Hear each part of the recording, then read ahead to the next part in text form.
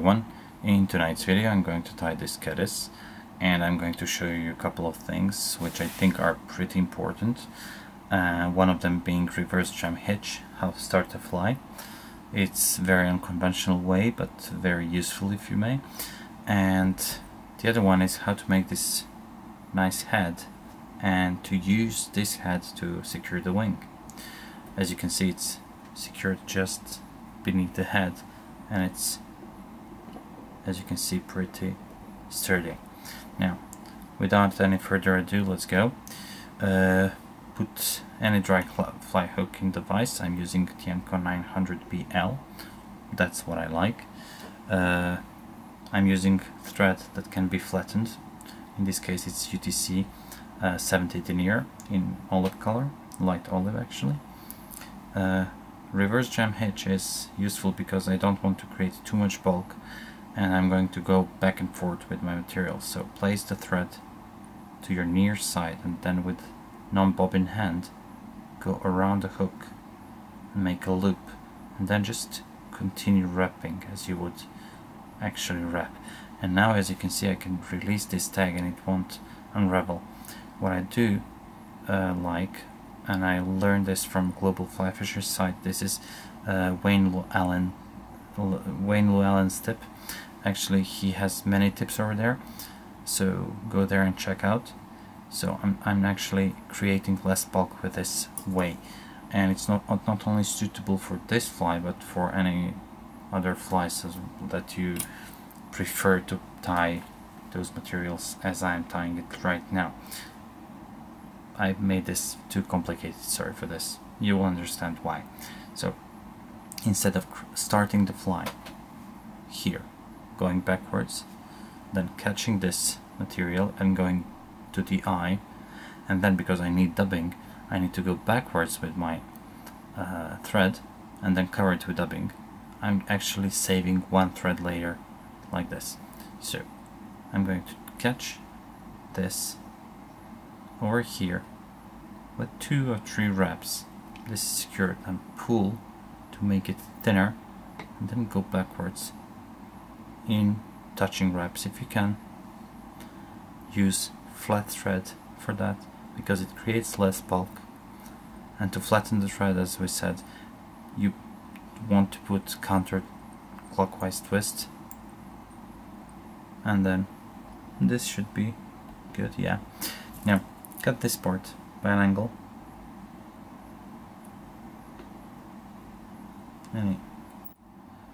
Okay, this should be good. Yes, it is. Now I want to add some dubbing here. First, it's a rabbit's fur, which I mixed with ice dubbing from Royal CC's Chinese. I think you can find it on AliExpress or somewhere, not sure.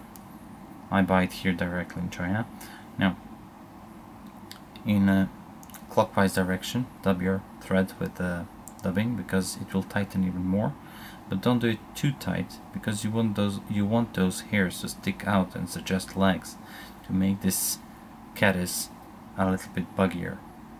And it's very desirable to have some guard hairs in it because they will stick out more and they will look even buggier than just underfur, which is not so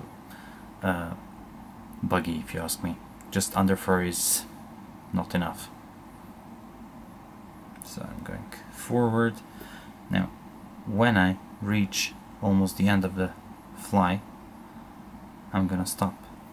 Let me see, I can do maybe 1 or 2 more. Yeah, this should be plenty. Okay, like so. Remove the excess dubbing. I'll pull all those hairs out. Counterspin the thread to flatten it because I need thread foundation here for my wings. Now let me see which way bobbin goes. Okay. So thread foundation over the hook and then go backwards. Now I'm going to use white-tailed deer for the wings.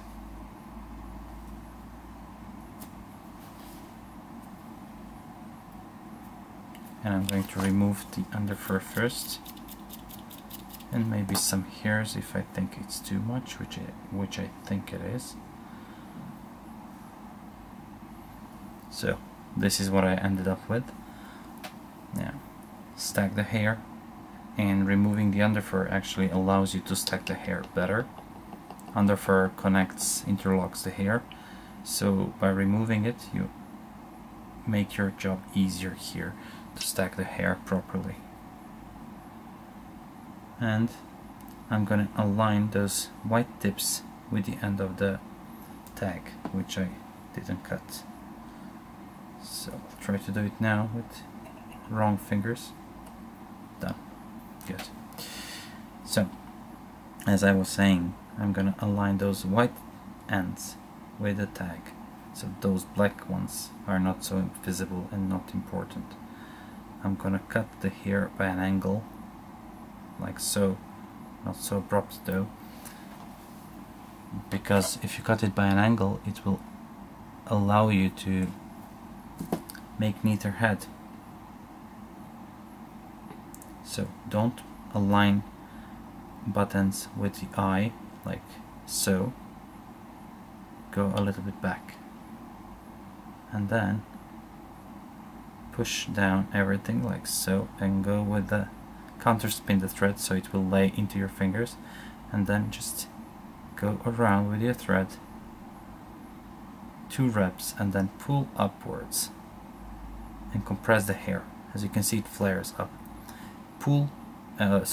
Press with your index finger and your thumb firmly so you can hold those hair, the hair on the top of the hook shank, and then just advance forward. And now by actually cutting the hair in by an angle, you're allowing yourself to create nice and tapered head over here. So I'm gonna just back off here because I want to catch a little bit more of these hairs, and I'm gonna, as I make a wrap, I'm gonna pull up, wrap, pull up, wrap, pull up, wrap, pull up, and when I reach the hook eye I can go back because I want to make a web finish, and make a web finish with a flat thread creates less bulk. Those thread wraps are gonna align more nicely, and they're gonna be more secure, and also they will cover up those butt ends if there are any left.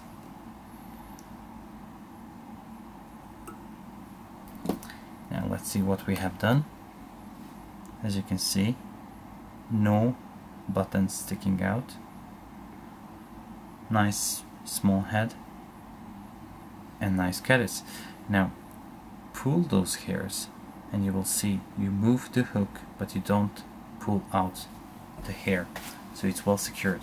So guys, I hope you like this video. If you like it, please share it, subscribe, and see you next week.